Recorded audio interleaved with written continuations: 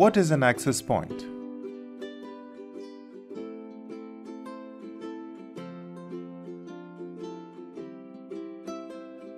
In a wireless local area network, WLAN, an access point is a station that transmits and receives data.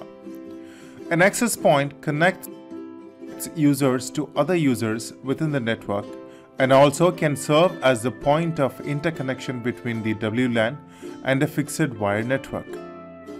Each access point can serve multiple users within a defined network area. As people move beyond the range of one access point, they are automatically handed over to the next one.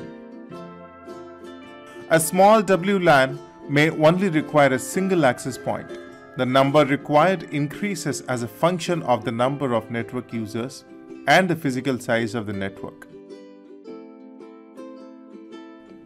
A wireless access point can also be used in the so-called ad hoc mode as a central interference between multiple devices.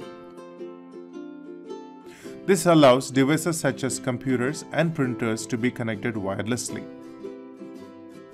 Wireless access points mainly perform the same tasks as bridges and switches. They connect between devices at a hardware level.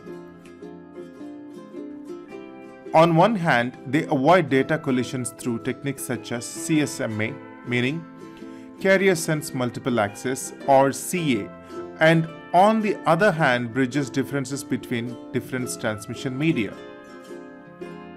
In the OSI model, or wireless devices points such as switches and bridges in the data link layer 2 settled. By comparison, the well-known protocol Ethernet also covers the data link layer, but also the underlying physical layer, layer 1. WLAN routers are composite devices from a router with integrate wireless access point. These devices also address higher layers of the model by providing features such as routing, packet filtering, and DHCP server. An IEEE 802.11 wireless network is assigned a wireless network name ESSID, which is Extended Service Set Identification. The SSID allows clients to distinguish between networks. An access point can now regularly send data packets with the ESSID via broadcast telegram so that the clients can identify an existing network. A key differentiator of 802.11 base stations is their operating modes. Some access points can connect to other access points and clients at the same time.